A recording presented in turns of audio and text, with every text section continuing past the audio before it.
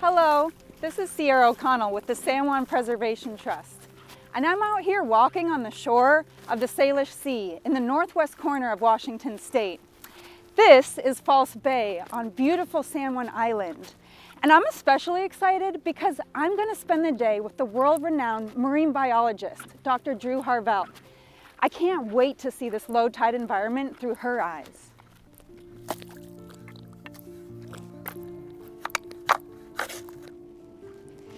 Hello, Dr. Harvell. Thank you so much for letting me join you today. Hey, Sierra. Good morning. Thanks for being here in my favorite place, False Bay.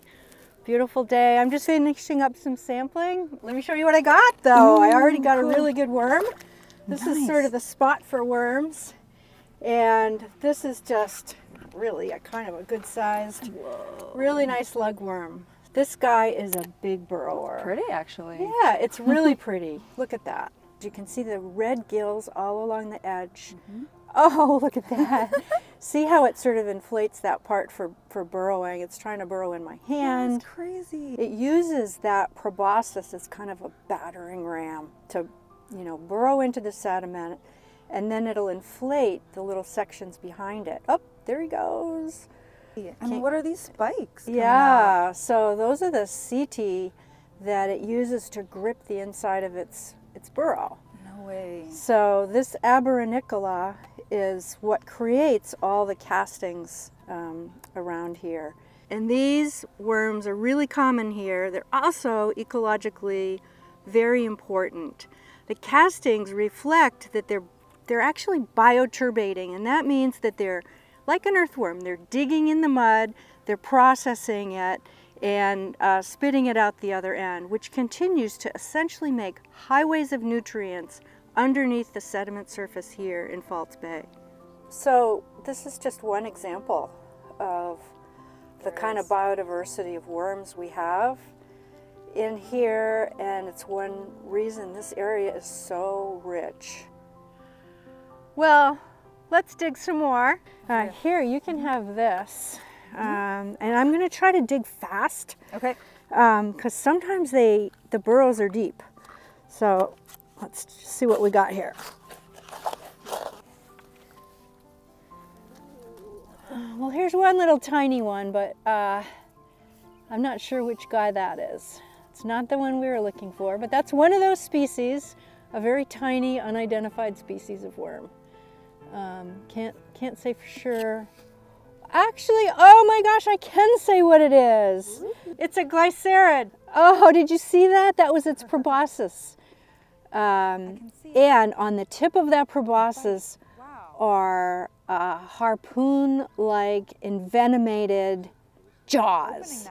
And so this is an active predator. It trundles around under the sand looking for other annelids, other worms, and then throws out its proboscis and nabs them. Oh! That's crazy. Weird. All right, let's dig some more.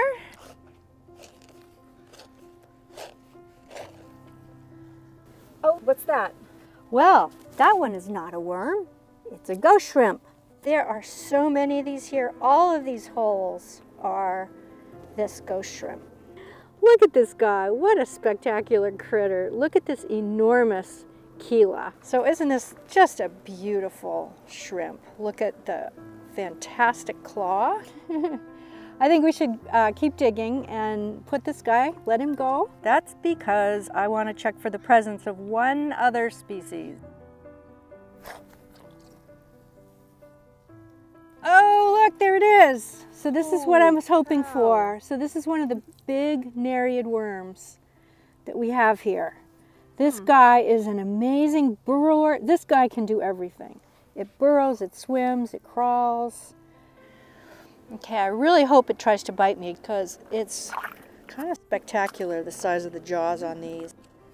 So it has a huge proboscis, and at the end of it are these really nasty looking jaws. Come on, you, bite.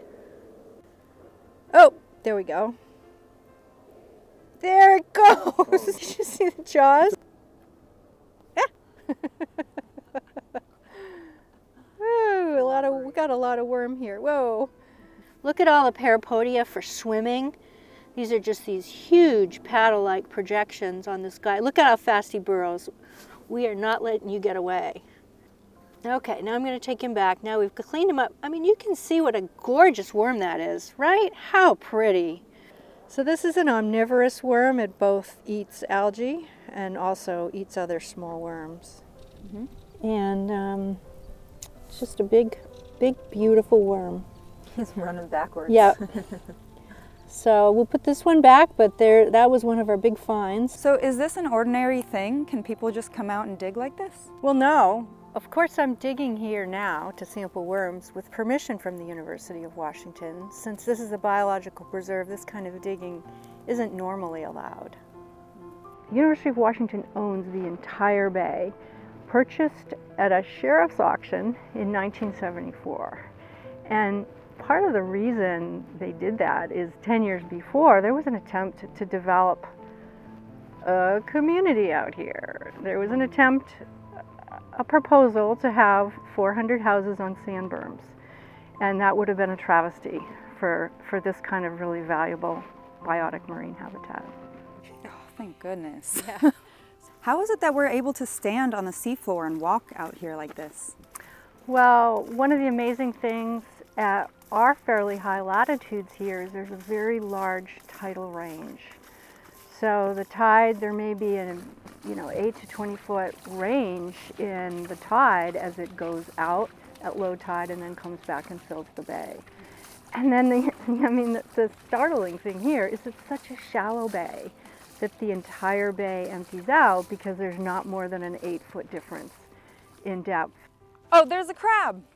Oh, yeah, that looks like a green shore crab. It's Hemigrapsis oregonensis. Oh, and there's another one, and then there's another one right there. Yeah, look at them. There's probably, I don't know, 5 or 6 within just a couple of meters of us. If you multiply that across this bay, there's probably tens of thousands of them.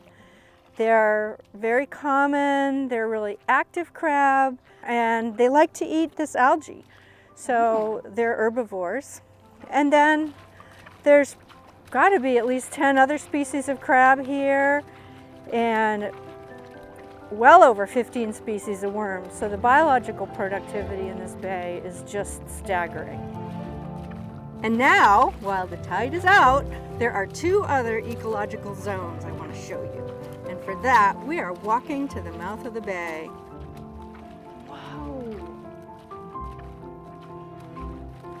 So now I want to show you the next habitat. We're here, so now we climb.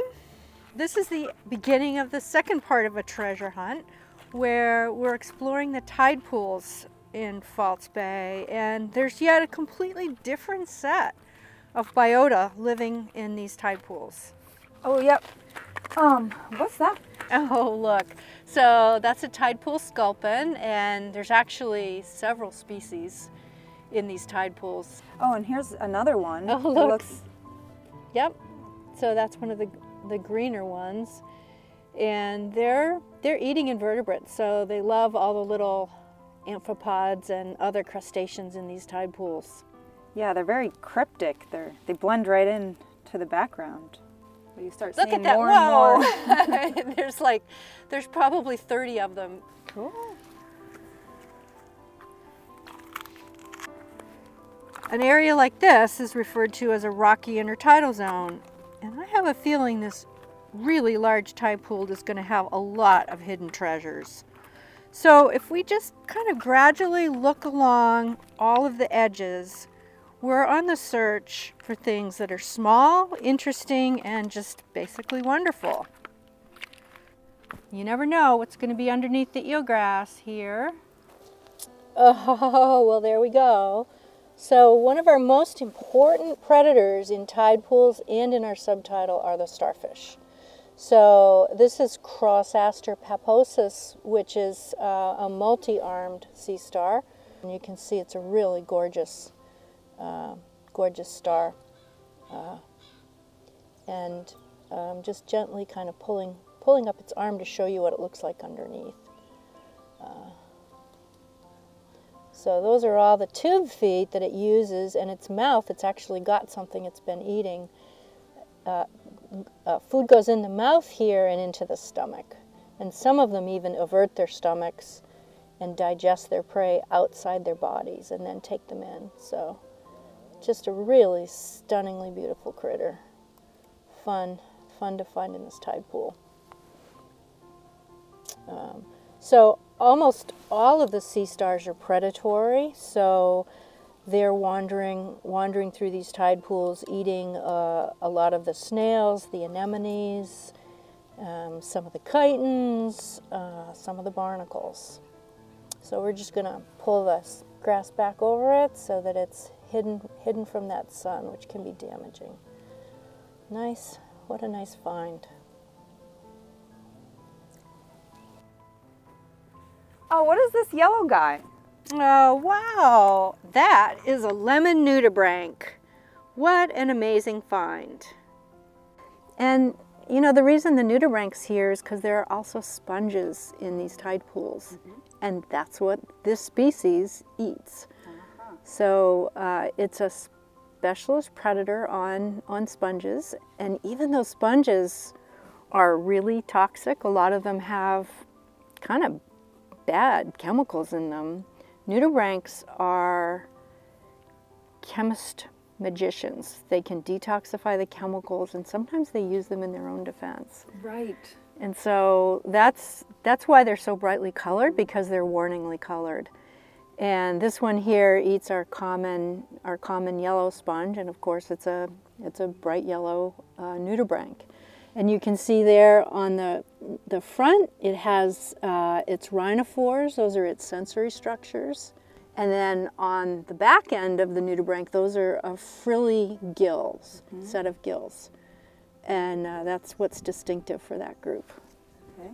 And not only that, it's laying eggs for us. So this is how they reproduce. They lay egg masses.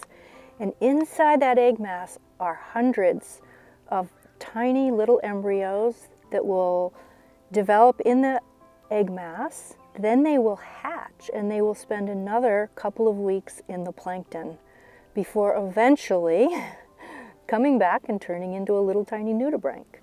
So it's kind of really exciting that we're able to sort of see a part of the life cycle here as we look into this tide pool. All right, so let's see. Okay, look at that little sculpin. What are you doing? What's under there? Let's see. Oh, that's a really pretty one. We found some good stuff. There he is. Oh, I wanted this one. It's Idatea. Normally I see it with eelgrass, but you can see there is eelgrass in this tide pool. And it's one of the big herbivores that feeds on this plant. Woo, look at him go.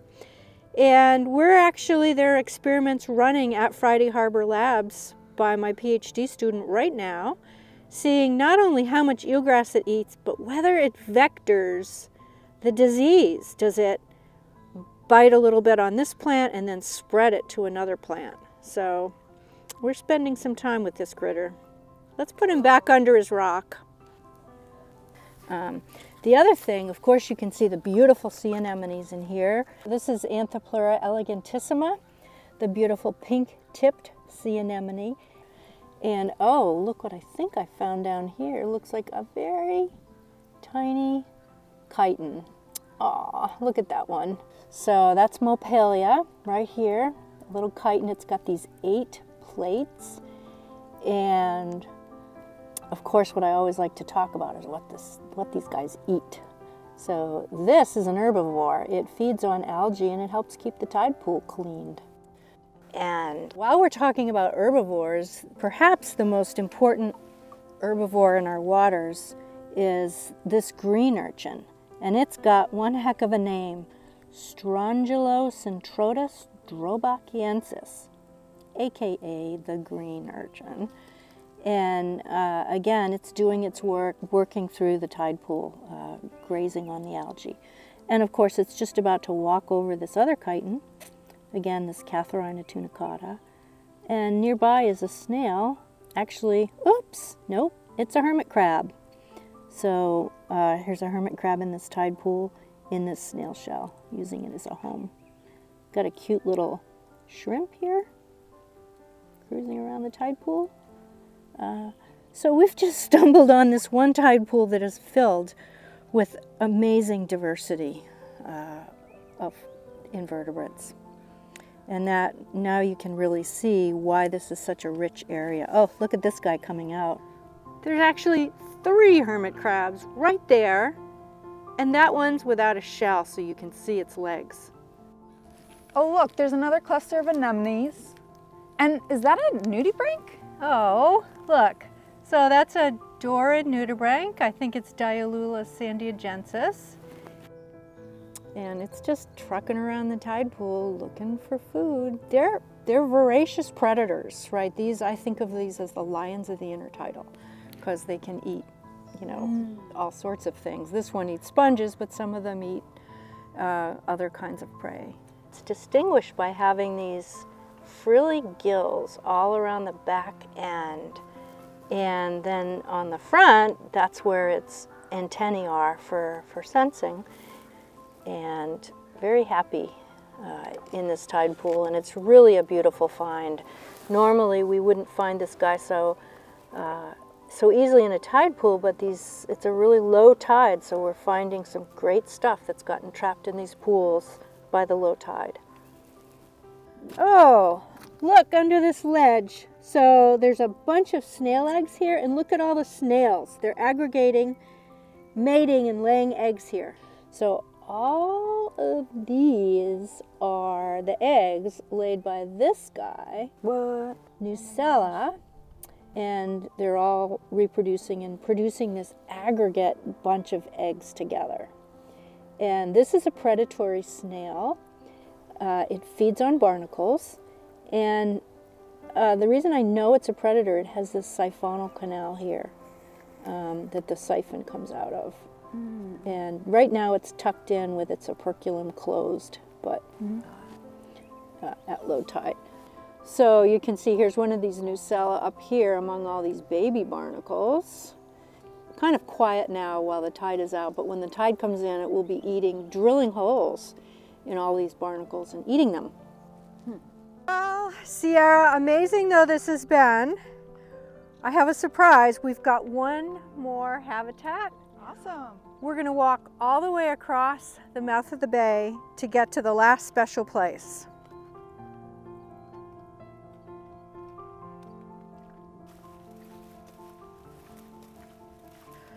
So let's just think about it as we're walking across the sand.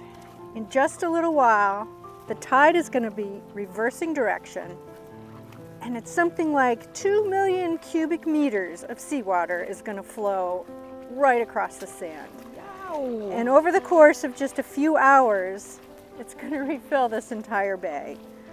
So, I don't know, it's about 500 million gallons of water. And of course, this is all driven by the moon's gravity and the Earth's rotation. And so, you know, in 6 hours, there'll be harbor seals hunting here, and the water will be 9 feet deep. Cool. Pretty amazing. There's another reason why this place is so special. We are right at the confluence of the Haro Strait, which channels water north and south, and the Straits of Juan de Fuca, which channels water east and west from the open ocean. And so this is the great crossing of biodiversity from the north and the south. And so we do have unusual numbers of animals and species here. Oh, cool. Well, so this whole area here is the eelgrass. What we're seeing is the intertidal eelgrass exposed, and then there are large meadows all along the front of False Bay. And I think this is our most valuable habitat in False Bay. And it's also our research site, so we're studying the health of the eelgrass here. And of course, this is eelgrass, which is an example of seagrasses that live worldwide in tropical and temperate habitats. And so this is our particularly valuable seagrass. But worldwide, seagrasses, I like to say, have superpowers. And there's three big things about seagrass meadows. One is they're essential marine habitat for a great many species. If we look, I mean, we've had some amazing times here, you know, seining for fish just to count the biodiversity, and there were easily 30 species of fish that we were able to find, you know, gobies and gunnels and perch and baby salmon and sand lance and herring and, you know, a lot of great fish. And then, you know, even on the blades, if you look, there's this gorgeous, we call it an epiphyte because it's a plant that grows on a plant. This red algae, it's almost like Christmas colors on the against the green of the eelgrass. It's really pretty. So are the epiphytes good for them, bad for them? Does it matter to them? Yeah, it's a good question. I think it really depends on the level of it. So this is not a problem, this kind of growing along the edge like that, but when they completely overgrow them, then they become, you know, they interfere with the plant's photosynthesizing. But, you know, pretty green blades. Yeah, these are really healthy. See? Beautiful bed. Look at the size. Look at how tall these are. This is almost, you know, 3 feet high from the bottom where it's growing. Yeah. Really healthy, beautiful green eelgrass with this pretty red smithora. And then as we kind of look down, we'll find other great stuff in here as we continue our treasure hunt into the eelgrass. Oh, look at that. Yeah, nice find. So those are the egg cases of a little tiny snail called lacuna. And I'll try to find one. Oh, there it is. There's a small lacuna here. Oh, there they both are. A lacuna snail and its egg case. I wonder, maybe that one just deposited those eggs. So there's another really cool relative of the lacuna. I'm looking for a sea slug called Philoplegia. I hope we can find one because they're really pretty. They're striped, green striped sea slugs. Oh, there we go. Oh. So there it is. I don't want to pull it out of the water, but it's on that blade. And you can just see the really amazing stripes. I mean, how beautiful is that? It's perfectly cryptic.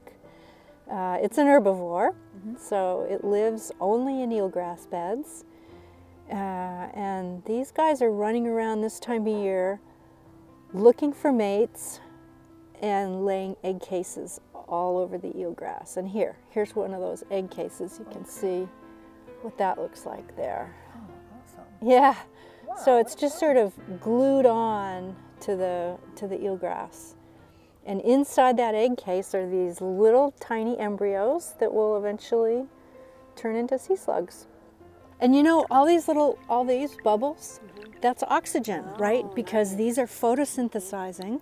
So that's one thing that makes an eelgrass bed so healthy. It's creating, you know, high oxygen for the critters that live in it. It's killing natural pathogens or diseases in the water because a lot of those bacteria don't do well with high oxygen. And that leads back to how important eelgrass beds are. The second superpower that seagrass affords is that it actually mitigates climate change. Seagrass actually absorbs carbon dioxide and then locks it up in the sediments, and so it's sort of a valuable blue carbon sort of offset for global climate change. Right. And the third superpower of eelgrass is that they actually clean the water around them. They can clean pollutants from the water, they can detoxify bacterial pathogens and make both humans and our natural biota healthier. And so that's kind of what I mean when I say they're superpowers. So it's just an incredibly valuable marine habitat that's highly endangered worldwide, and one that we should all work to protect. Well, we sure nailed it in terms of all the biodiversity. I think we should make a list. I think we got everything. We must have seen like 40 different species. Just one little walk here. Yeah, and that's not including the mammals or the birds or I know, anything I else. know. So these are all the little things that people don't normally see here, Yeah. but really they're the ones that run the processes, sort of the health of the bay, the biodiversity of the bay, the whole functioning of the bay. And so ecologically, they're really important. Dr. Harvell, thank you so much. I've absolutely loved finding all these amazing creatures here. Learning about their biology and seeing the beauty through your eyes has been wonderful. I just can't believe how much there is to see when you know what to look for. Oh, it's been my pleasure to show you around this wonderful bay. I'm sure you could tell this is one of my very favorite places, and I'm so glad we were able to get a glimpse of very cool invertebrates that live in the intertidal habitat. I mean, as you know, invertebrates are my passion, and I just love being able to show you the things that we found. And it was fun to see how much you appreciated seeing them.